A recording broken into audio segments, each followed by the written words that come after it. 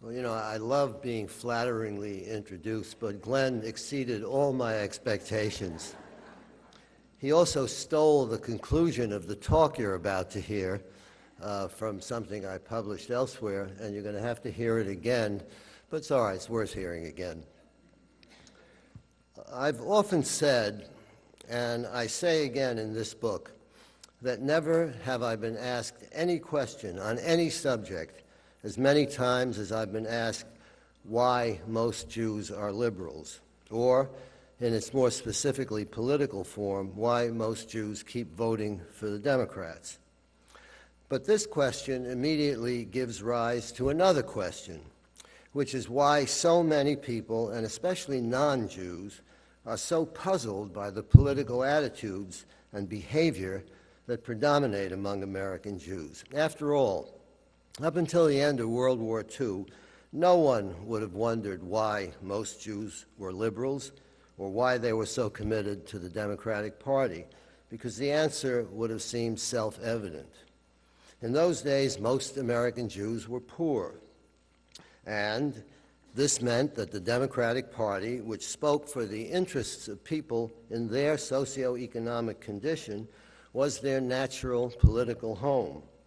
In those days, too, Jews suffered from various forms of discrimination, and this made it inevitable that they would look upon liberal ideas as being good for them. This, indeed, had been the case for centuries. The ancestors, both immediate and distant, of the vast majority of American Jews lived in Europe, where the forces that favored the emancipation of the Jews and the granting of civil rights and liberties to them had always been located somewhere on the left side of the political spectrum.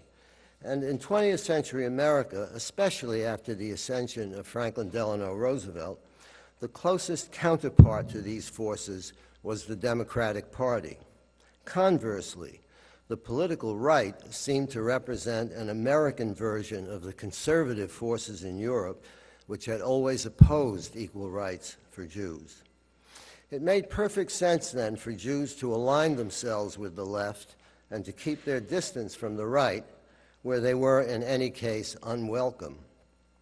But then something momentous happened that began to rob these political commitments of the sense they had always made. This momentous event was the Six-Day War of 1967. To be sure, even before 1967, in the decades following the end of World War II, Jews found themselves getting more and more out of political step with the other white members of the Roosevelt coalition. The attachment of these non-Jewish ethno-religious groups to the Democrats was steadily declining in direct proportion to the improvement in their economic and social condition. But not the Jews, a substantial majority of whom kept on voting for the Democratic candidate in every presidential election. It was this phenomenon that gave rise to Milton Himmelfarb's deservedly famous epigram. Jews, he said, earn like Episcopalians and vote like Puerto Ricans.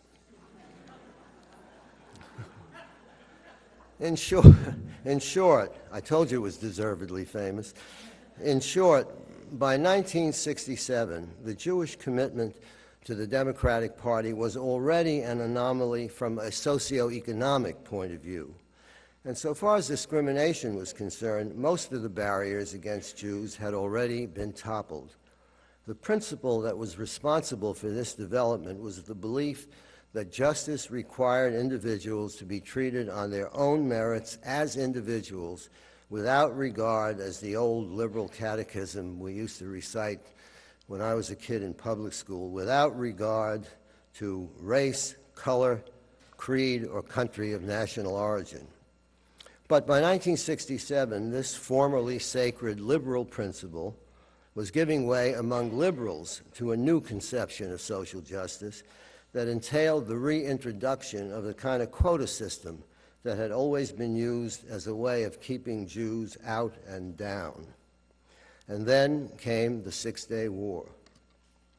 In the weeks leading up to it, President Nasser of Egypt and the leaders of the other Arab countries bordering Israel issued a steady stream of blood-curdling threats to destroy Israel and drive its Jewish inhabitants, as Nasser put it, into the sea. Thus, for the second time in the 20th century, and only a quarter of a century after the first, a major community of Jews was threatened with annihilation, actual annihilation. And once again, the world, as it seemed, stood complacently by. The difference, the literally earth-shaking difference, was that this time, Jews living under a genocidal threat had the means and the will to defend themselves against it. And so the Israelis did. In 6 short days, they averted another Holocaust by waging one of the most brilliant campaigns in military history. Most American Jews celebrated that victory. But on the left, and especially among the intellectuals who made their political home there, the outcome of the Six-Day War gave anything but cause for celebration.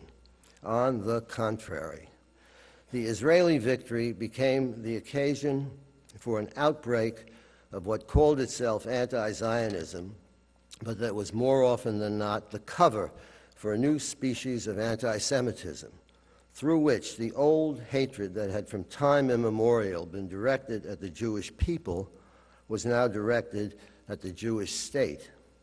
In the process, the libelous charges that anti-Semites had always hurled at Jews living in the diaspora were being translated into the language of international affairs and applied to the Israelis. When some of us sounded the alarm over this ominous development, we were accused of trying to fend off any criticism of Israel's policies by smearing it as anti-Semitism.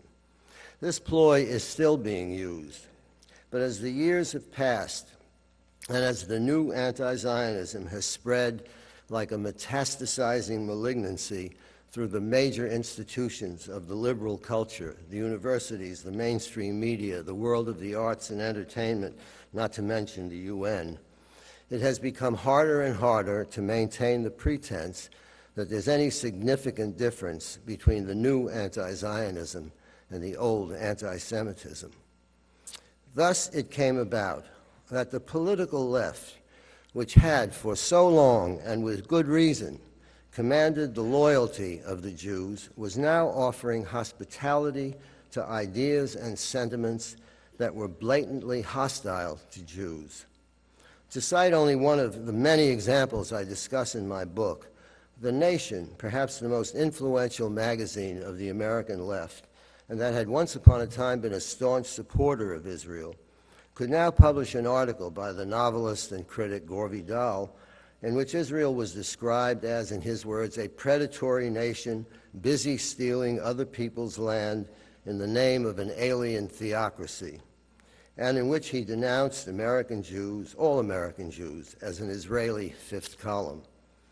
It was bad enough that a major liberal periodical like The Nation could play host to this naked invocation of two of the classic themes of anti-Semitism, the Jew as a disloyal alien and the Jew as a conspiratorial manipulator of malign power, dangerous to everyone else.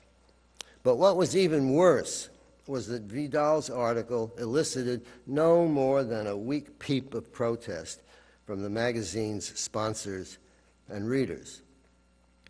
The Vidal affair provided powerful confirmation for the argument some of us had been making since 1967 that anti-Semitism had found a new home on the left. And then, by a lucky coincidence, The Nation's opposite number on the right, National Review, became embroiled in a similar controversy of its own that provided commensurately powerful evidence for the argument we had also been making since 1967 that anti-Semitism was becoming more and more unwelcome among conservatives. This controversy involved a member of